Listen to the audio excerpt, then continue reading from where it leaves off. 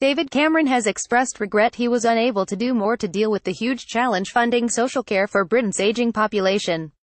The former Prime Minister, who has since become president of Alzheimer's Research UK, said a way had to be found to meet the catastrophic costs of caring for people with dementia. There is a huge social care funding challenge we have to answer, and I accept that we've made some steps forward, but we didn't solve that problem, Mr. Cameron told the Financial Times.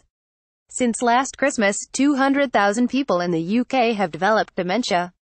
But we believe research has the power to change the future. If you do too, then please and share. Santa forgot this Christmas. pic.twitter.com/36SRO, Alzheimer's Research Update News November 29, 2017. Everyone knows it's a difficult conundrum. Lots of effort has been made to try and solve it, but we haven't got there yet. In office, Mr. Cameron sought to introduce a £72,000 cap on the costs an individual would have to pay towards care home charges, with the state picking up any further bills. Ministers had hoped insurance companies would develop products that would enable people to insure themselves against their care costs up to the £72,000 limit.